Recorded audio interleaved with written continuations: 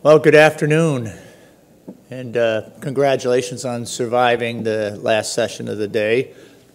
My name is Chuck Hixon, and I'm with Kevin Gilson once again to talk about 3D GIS and integrating data. And before we do that, I kind of want to ask a couple of quick questions, and the first is the obvious. How many folks here, if you show a raise of hands, were at our presentation yesterday? All right, so almost all of you. So, excellent. You can go now. No, we will expand on that. While we're still doing a little interactive, how many people here are doing things with GIS or 3D GIS or integrating? So we got one to a bunch of you. If you don't mind me asking real quick, what are we doing?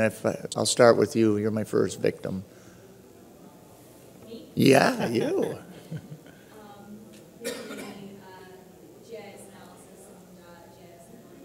Okay. How about way in the back? Who raised their hand? Who's? We do parking demand and supply analysis. Okay, parking demand, very good. And over here, did somebody raise their hand over here? No? All right, very good. Well, it's always good to know your audience. Let's just get right to it then. So, again, just kind of a learning objective of what we'd like to achieve today is the trend out there within the industry is the GIS community is migrating to the world of 3D and also trying to integrate their data with other data sets. Hopefully today we'll give you a better idea of what's involved with it, warts and all. Today not everything is fantastic, as you'll find out. Especially there's a lot of daunting challenges. And then basically, hopefully give you an idea of whether you would want to head in this direction in the near future. So I'm just going to skip right over that. And I think this slide is pretty relevant to today. And why do we need to visualize? Well, this man knew it best. If I can visualize it, I can understand it. Your primary sense is sight. And you certainly adapt a lot quicker when you can see things. So I'm going to help you visualize, and this probably explains why the GIS community started over 20 years ago, because numbers sometimes really don't mean anything to us. And I'll pick on the debt ceiling that we just raised, which was at $16.3 trillion. And to me, does anyone in here really comprehend how much $16.3 trillion? It's a lot, but I'm going to help you visualize so you can understand it better. And I'm going to actually award one lucky participant this fine American dollar bill if you can correctly guess. So this dollar bill is 6 inches in length approximately. So if I took 16.3 trillion $1 bills, put them end to end, I'd like somebody to guess how many times you think they'd go around the earth. And if you're correct, I will give you this $1 bill. So anybody want to take a guess? Nobody? Come on, it's $1. Somebody. What we got over here? Anybody? 40. Okay, 40. Do I hear any more? Less? More? More. How many more? 1,000. Daring. Okay, anybody else? How much? 100,000? Holy cow. Okay. Anybody want to top that? 100,000. Well, the correct answer, who said $100,000? Or 100,000 times? That is the correct answer. So this dollar bill is yours. Well, it's really not 100,000. I lied. It's 163,000 times that it'll go around the earth. So let's visualize that even more. If I took 100 $1 bills and I stacked them one on top of the other, it'd be approximately an inch in height. So if I took 16.3 trillion $1 bills, wrapped them around the earth 163,000 times, the height would be 133 feet, or the height of the deck on the Brooklyn Bridge. So that's how much 16.3 trillion really is. It's a lot. And I don't know if we're ever going to pay that debt off, but again, if I can visualize it, I can understand it, and that is really the premise behind what 3D GIS is trying to do, is take all those numbers, all that information, and put it in terms that we can all understand. One thing Kevin and I stressed yesterday is we're not promoting a process, a piece of software. We're trying to give you an idea of there's many tools out there to achieve your goals. And as we demonstrate, you'll see that I use certain software applications and Kevin uses different ones. Both work. It's the general premise is to use what you have and use it in a different way. And also, we work on projects that are big and small. Some are, let's say, we do a lot of work for TD Bank, so I'm doing parking lots for TD Banks, but using the technology. Kevin might be doing the Bay Bridge and using it for a project of that size. So it works across the board for any type of project.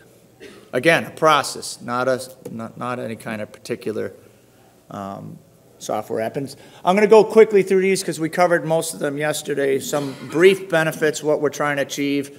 The primary one is today there are a lot of excellent sources of data out there.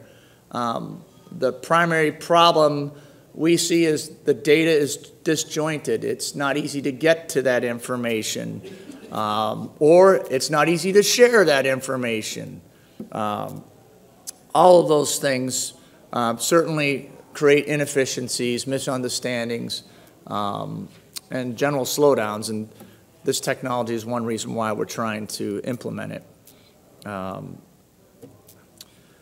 Again, a much better way to manage assets. We showed some demos yesterday when I could see the space or empty space in a building in a third dimension. It makes it a lot easier for me to understand the impacts of that empty space.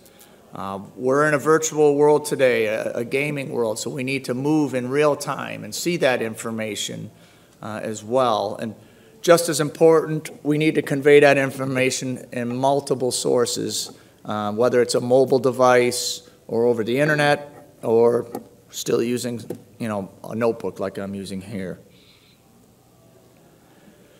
Again, other benefits, improving the operations and management is certainly a big one. Again, I'm exploiting information that I have with other data sets so I can make better decisions. All of these things we covered in heavy detail, and I'm not going to spend a lot of time today on them. And of course, public involvement is a real big one. If I'm going to plan, design, and construct using this technology, it's certainly one of the many byproducts is to be able to convey that information, whether it's to a stakeholder or a public, or even going over to the design with the design team. So lots of great reasons why we should migrate to it. Today I'd like to focus more on the challenges of implementing all of this. Again, using 3D tools to build and then using a database structure to see all that information. One of the big ones right up front is a cultural or generational change. Back in the early 80s, I was the guy bringing in CAD workstations and taking out drafting boards. That was certainly a generational time. There were draftsmen who have been drafting for 40 plus years. Getting them to use a CAD machine was daunting, to say the least. And we're really at that same juncture today where we're trying to get people not only to think in the third dimension, but also link that information in some sort of data format. A good example of that will be Revit. Revit is a three-dimensional modeling tool, and if somebody's been modeling or doing CAD in just 2D, that's certainly a lot of effort to think in the Z. But then we combine that by attaching data to that Revit model. It's yet another challenge that that person needs to face. So a lot happening rapidly. And certainly generational, the younger folks in my firm pick up everything a lot faster than us gray hair folks.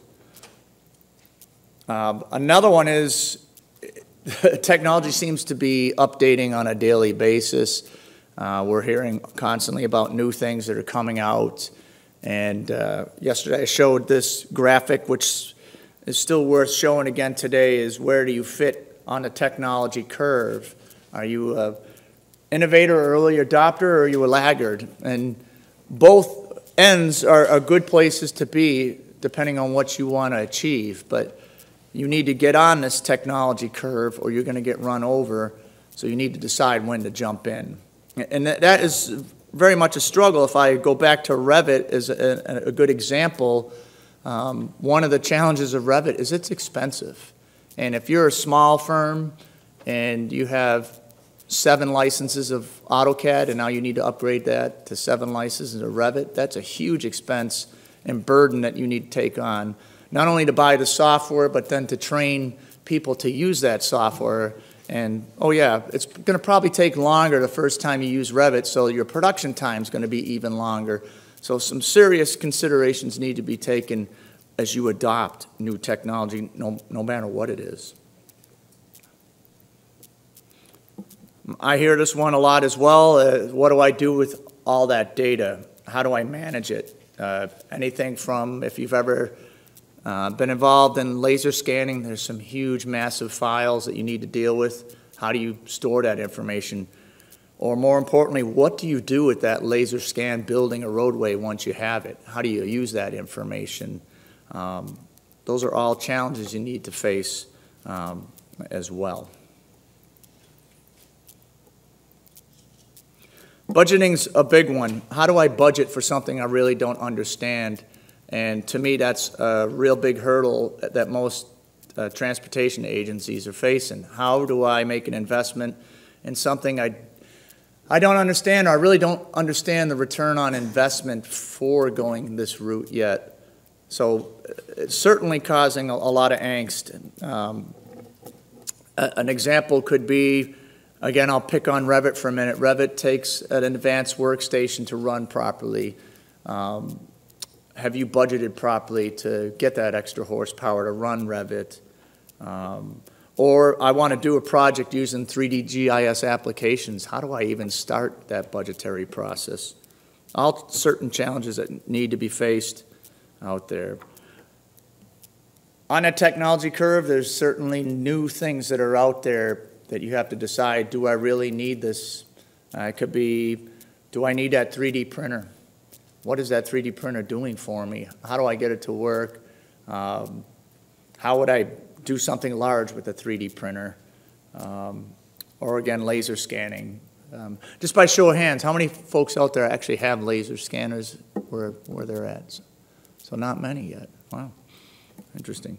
And of course, training's a big one. How do you train on certain things? How do you budget for that training? How much time is needed? Again, when you're on the early part of that curve, as an innovator or adopter, training is scarce to find, that's for sure. And the big one is, where do I go for information? I do want to do 3D GIS applications. Where do I go for those guidelines as far as how do I set things up? Right now, there's a whole lot of school of hard knocks that most of us go through on these early phases. Other challenges I mentioned, where do you get data? And here's an example of a couple of data sources out there. This is both a benefit and it's also a challenge. As Kevin and I mentioned yesterday, how do I start building a digital city or a digital roadway corridor? There's sources out there that already have data that you can use and exploit. And I have 2 websites, one's for Pennsylvania, one's for New York, where they have terrain data available to you. They have aerial imagery available, and in most cases free as well for you to use. A challenge of both of those sites is what's the fidelity of that data that you're receiving? What's the resolution of the terrain or the aerial images?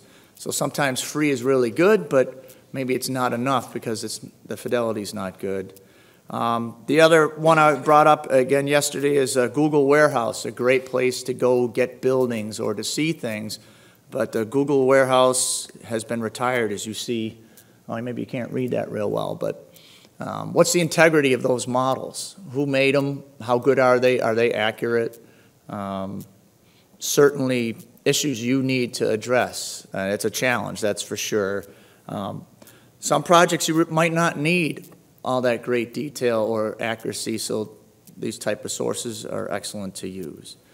Kevin will actually, when he talks, will show you some more of these sources that you can acquire from. With all this happening, other challenges out there, again, speaking from my side, is we're challenged with dealing with design-build projects versus design-bid-build. And that process alone is a challenge for us to deal with, on top of trying to do things in 3D and also link data together. Definitely daunting to think of. In the transportation world, FHWA is really promoting CIM technology, or Civil Integrated Management, versus BIM for building information modeling. I think they chose CIM because they didn't like the word building, but they're essentially both trying to achieve the same thing, which is a life cycle approach to all of this information.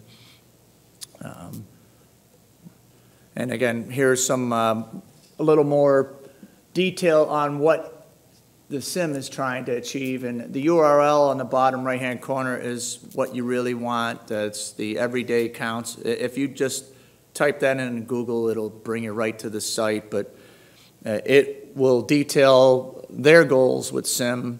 And again, it also references a lot of other innovative technologies, such as laser scanning there as well.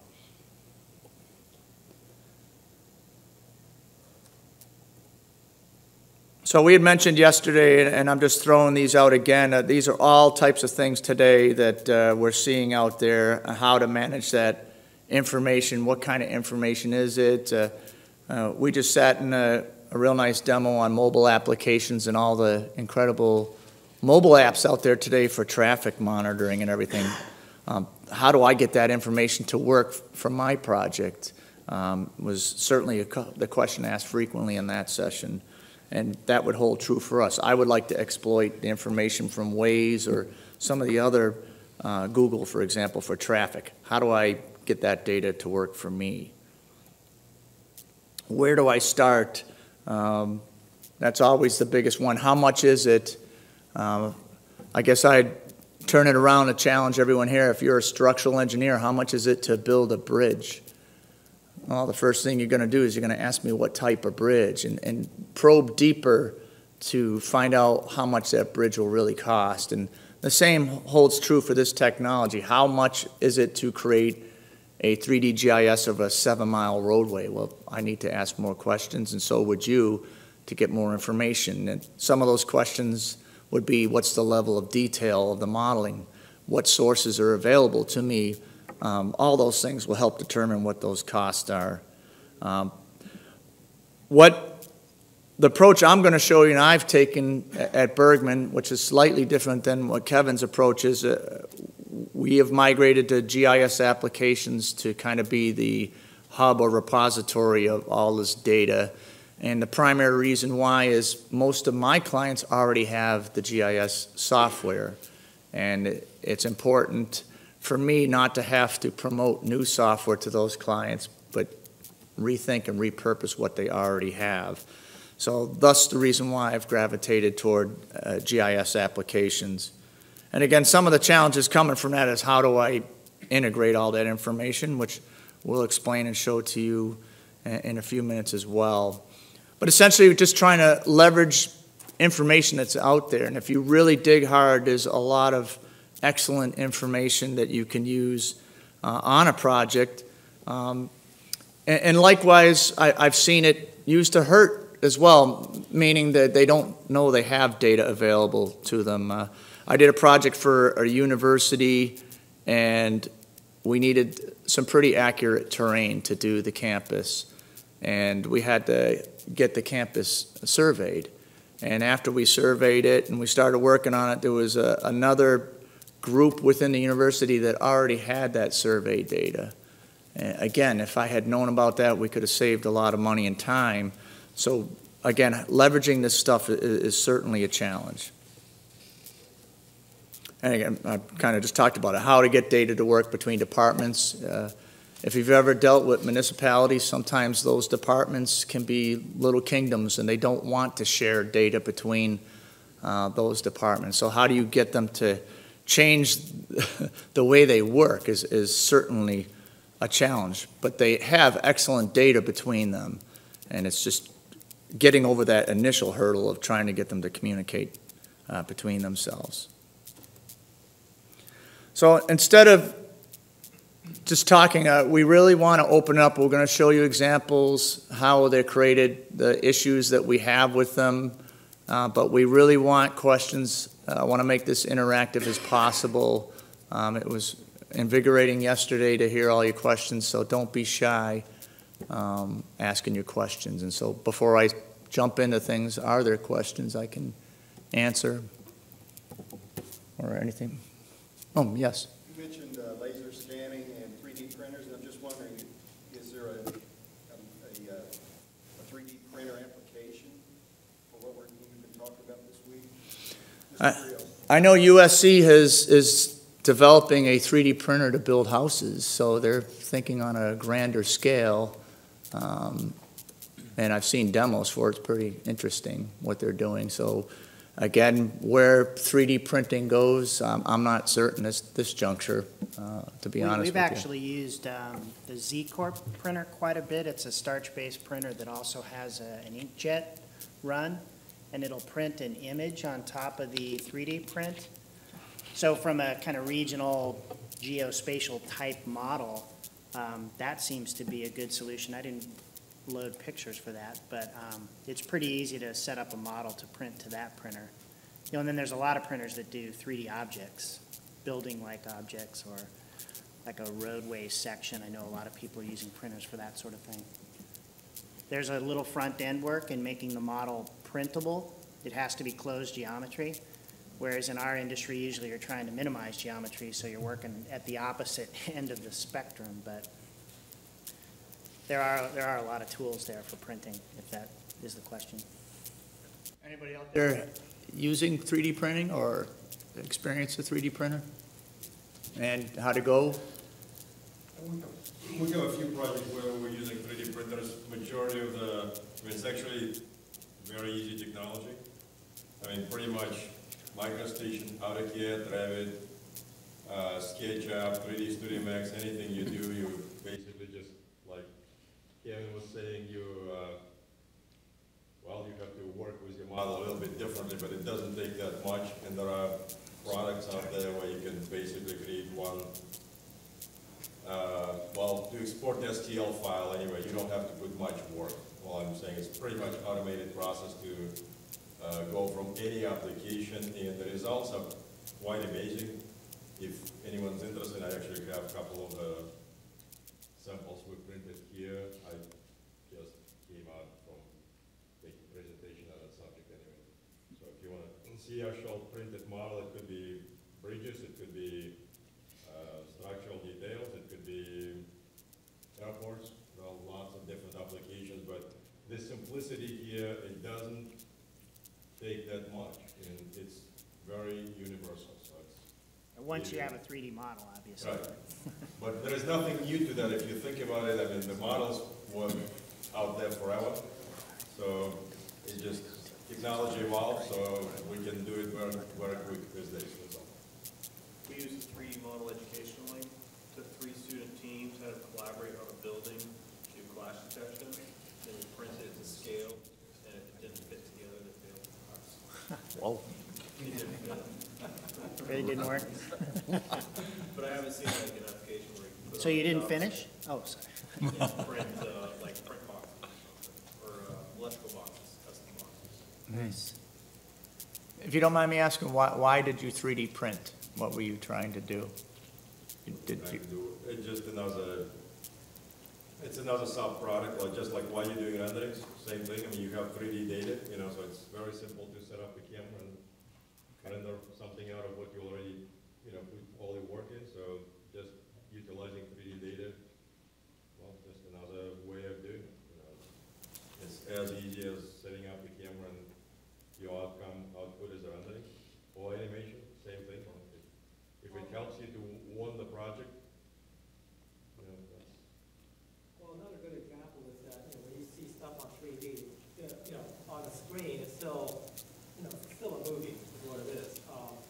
but then to take a physical model of what you've actually done, I think is something that gives it an even better presentation tool to the client. A good example is like, we've done a Golden Gate Bridge seismic retrofit, and we had to model the inside of the pier because of all the openings and stuff that they had, that, you know, you could do a 3D image of it, but then show it physically to say, here's where some of the conflicts are. Even though it's at a smaller scale, it's something that you could really look at. Nice. Yeah, we used to call it the omnipotent view. Somehow having that godlike view over an object with a group of people, it's more informative. Yeah. You know, at WISDOT, for the last several projects, even though they've had the resources to do, you know, the 3D modeling, just as a computer visualization, they still, it's worthwhile enough for them to spend $100 grand on a physical model, because they, you know, as the project manager said, the table where that model is at the state fair, everybody's flocking to there, even though there's a screen, the spinning, you know, animation going. So there's, you know, the department sees a lot of value in how much the public is interested in that physical model. Yeah, I can't think of a big project where they didn't at some point print, or not print, so usually they were handmade, but use a physical model in some way for the public outreach. And just my experience with the, getting it printed to a 3D printer, I actually, there was a local vendor that I tried to, that was going to offer a sample printing, so we're going to take advantage of it. But to your point, Kevin, the way that the structure was modeled by the designer, they actually had, the design firm was, had modeled in Revit, but due to just, you know, the level of detail on how it was modeled, it would have taken a significant amount of cleanup to make that STL file 3D ready. So that actually mixed it from happening, because it would have taken, I think, somewhere like 40 hours. Yeah.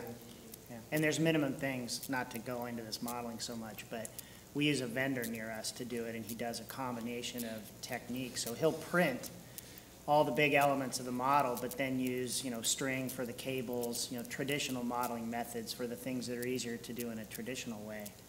So I think, if anything, maybe that's a way to approach it, is to look for a good vendor that knows a variety of techniques to both, you know, cap your model, print it, and then make it presentable. Yeah. Well, related to that, I was wondering if anybody's used stereo viewing, since you mentioned that 3D is still kind of flat to screen, but if you use stereo technology, it's not longer really flat. Yeah, we actually have two, we call them caves, they're not really caves, but two of our offices, I think some other firms have done this too, but we have rear projection with a couple of different ways of projecting stereo. You know, now you can buy a projector from companies like Lightspeed and some other ones that do passive projection with one projector. So the only challenge from a visualization side is, how do you create content for it?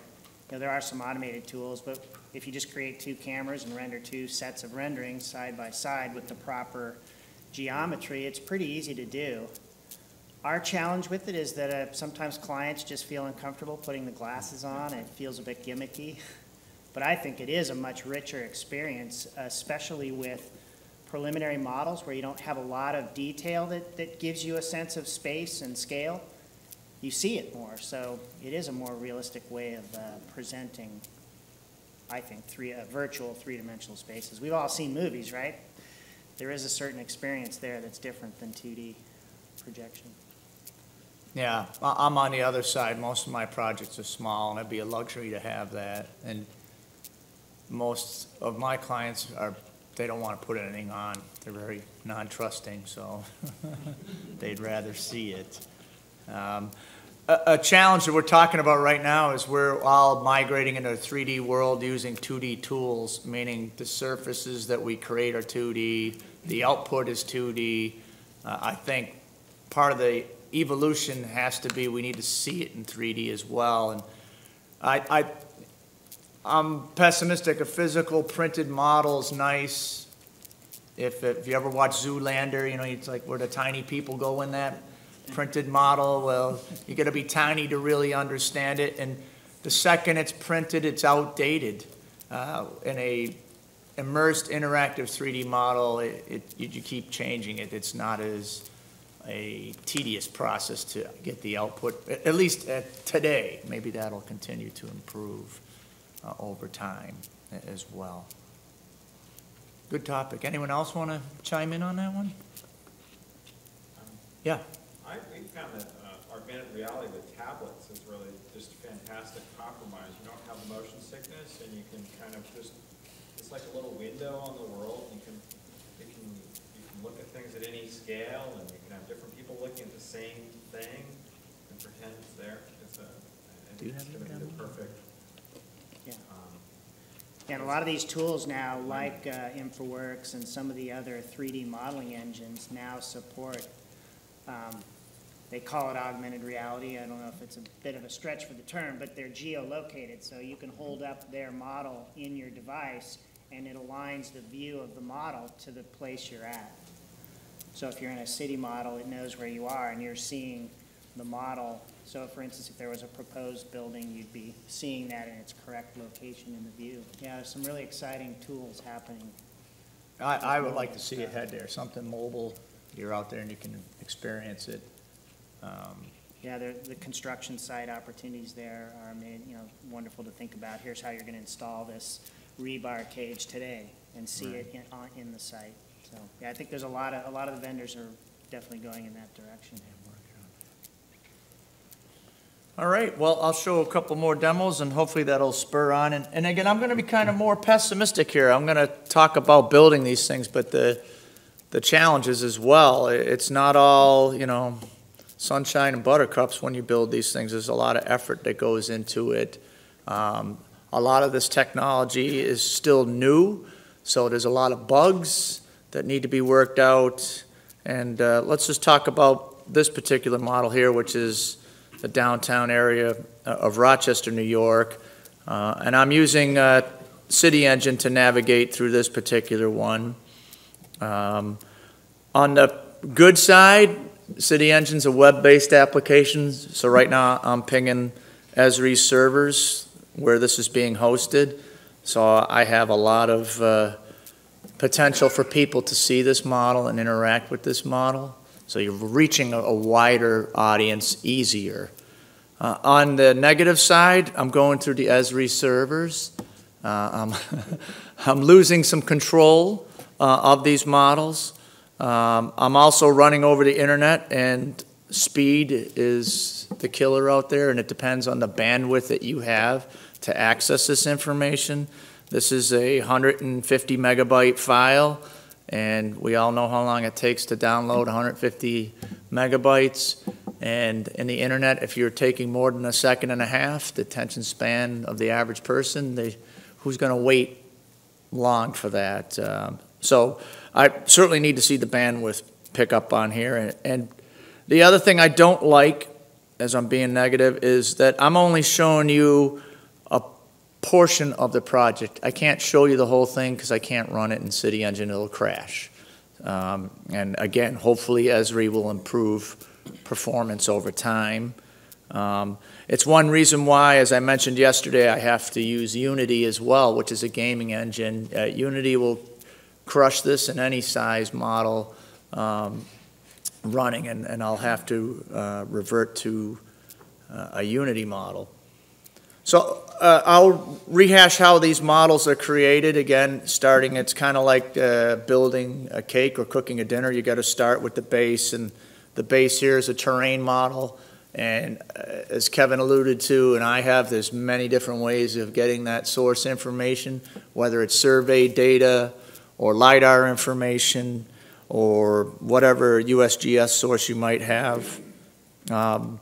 Everybody gets all excited over LiDAR and how great it is and how easy it is to use, but LiDAR is also not as accurate as you'd like it to be. It interpolates a lot. For example, hopefully I can, another thing I don't like about CityEngine, it's hard to drive. I'm not a good driver in CityEngine, so bear with me for a second. The roadway corridor you see here is a submerged corridor, and when LiDAR pings down to earth. It doesn't know what to do with a break line, so it interpolates, so you end up getting a blob. So anything that has a break line, you have to go back in by hand and fix somehow, either by survey data or just eyeballing it. So a lot of work for the city, we had to go back and clean up the river walls, again, the interloop highways you see here. But we have our base, and it's geo-referenced and spatial, using state plane coordinates for this particular model, if you're wondering.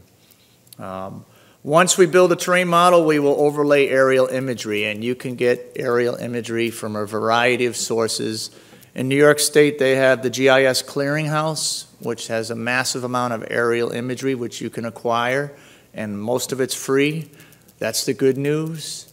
On the bad side is the resolution is not that great, so it's granular. And if you're in a rural area where you don't have a lot of detail, that might be just fine. But if you get into a city where you need to get down low and see things, the lower the resolution, the more grainy and blurry or pixelated your image is going to look like. Other vendors such as Pictometry are out there, and they'll certainly sell you the imagery if you want to go that route. Lots of different vendors, Airphoto USA, et cetera, are out there. So build a terrain model, drape the aerial imagery on top of that, and the next thing we'll do is build the existing environment. And the way we do it for now, at least, is we'll outsource that to a vendor. The two I like to use are CyberCity 3D, which is based here in California, and then PLW ModelWorks, which is a firm in Florida.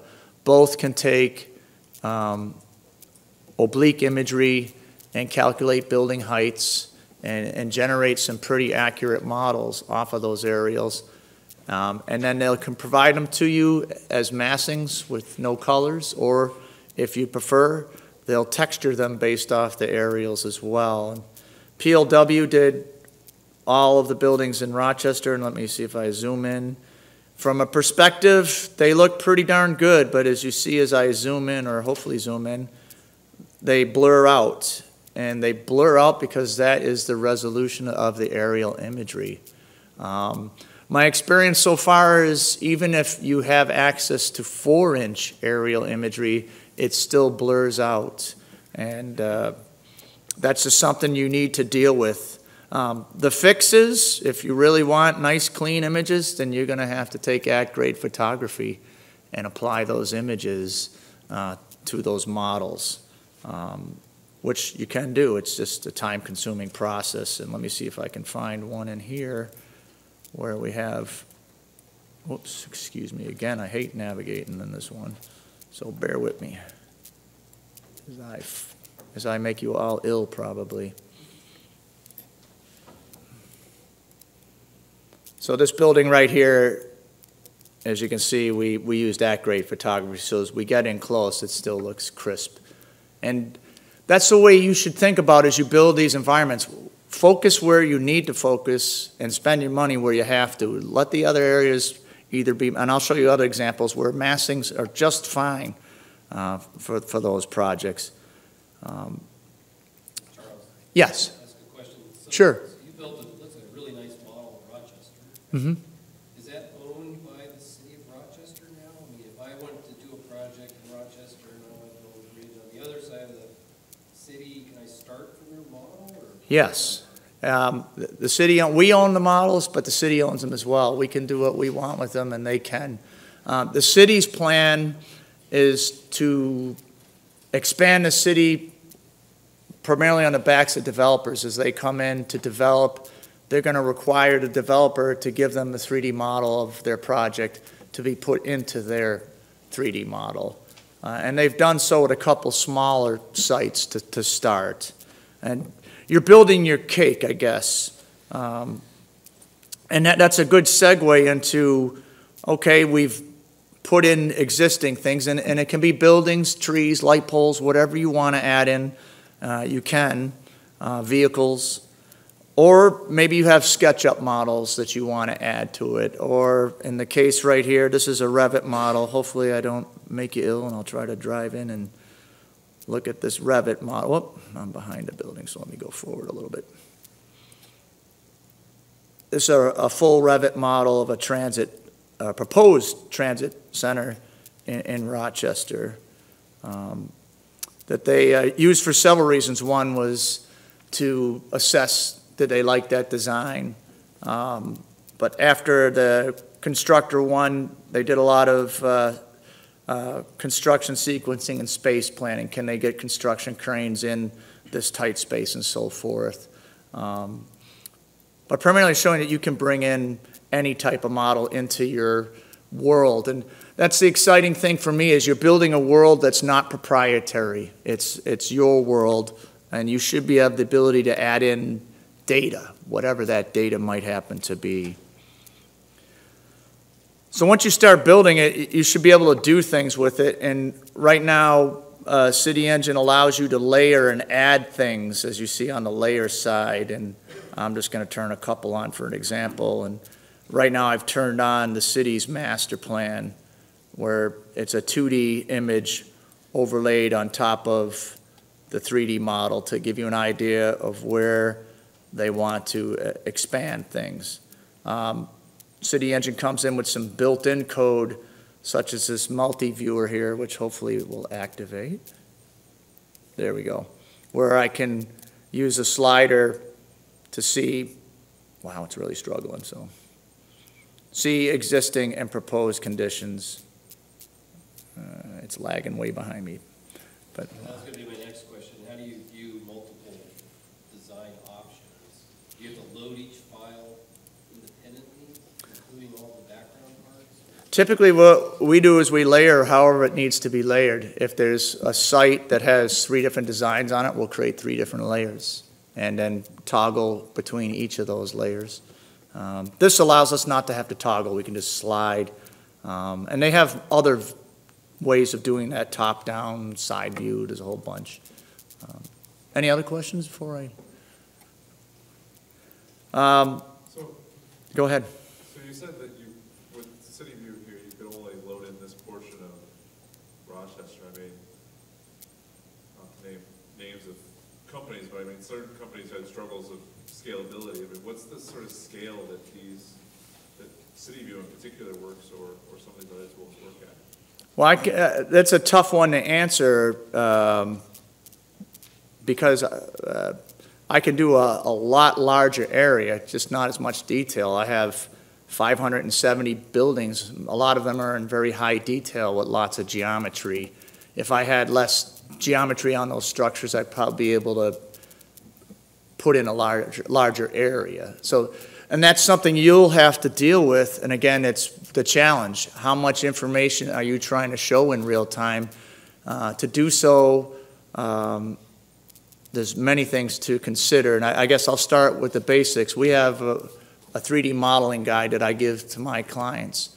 And what it is, it describes the different levels of detail that a model can be, all the way from a massing up to a Revit model. And there's cost associated with that level of detail, not only price-wise, but performance-wise. Or if you want everything, the whole enchilada, high detail, and you still want a massive area, then I have to spend a lot of time optimizing the model. And an example of optimizing would be, I'm going to create 3 separate levels of detail for one building. So when I'm in close, the polygonal count and texture resolution is very high. And as I pull away, the geometry drops and the texture resolution drops so that I can keep moving in real time. It's a very doable process. It's just time consuming to do. It's very much like what your eye sees. If you look at a chain link fence from a couple hundred yards, you see the posts and rails. You do not see the chains. And as you get closer and closer to that fence, you finally do see the chain link. And the same holds true in this world. If I'm up high right now, why should I have the full geometry to that transit center on? I shouldn't. I should turn things off. Other things you'll learn rapidly as you go.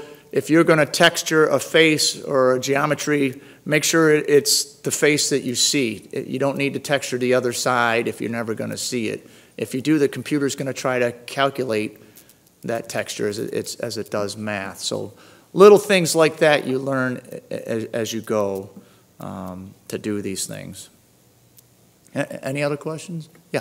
Does CityEngine recognize the multiple levels of detail, like Unity would? Not now, no, not right now. That's something I certainly want. That's why I have to squish down the size.